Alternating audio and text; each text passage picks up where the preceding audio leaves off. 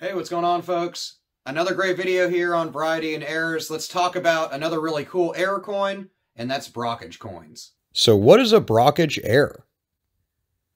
Brockages occur when a mirror image of a coin is struck on a blank. After a struck coin fails to eject, a new blank is fed between the struck coin and the hammer die. The hammer die strikes the second blank, leaving its image on one side while pressing the blank against the previously struck coin, which sinks its image into the opposite side. Most brockages are off-center, but fully overlapping brockages are the most desirable and the most valuable. A brockage error can only occur when there are two coins involved. One of the coins involved will always be a struck coin which was not ejected properly. That struck coin will find its way back between the dies and will be struck next to a blank planchet which was fed into the collar.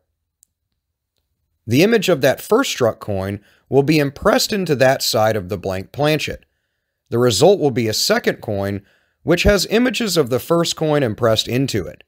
Those images will be pressed into the coin and the image will be in reverse.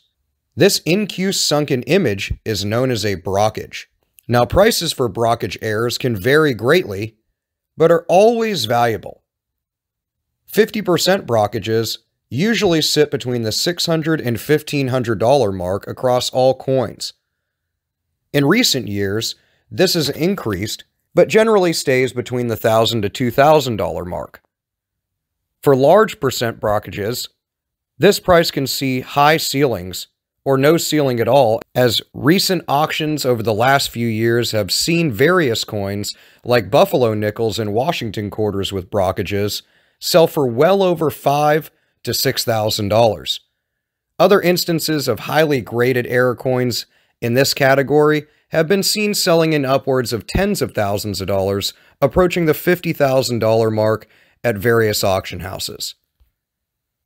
Let me know what you think about brockage error coins in the comments below, and let me know what you've come across in your coin and banknote searches lately.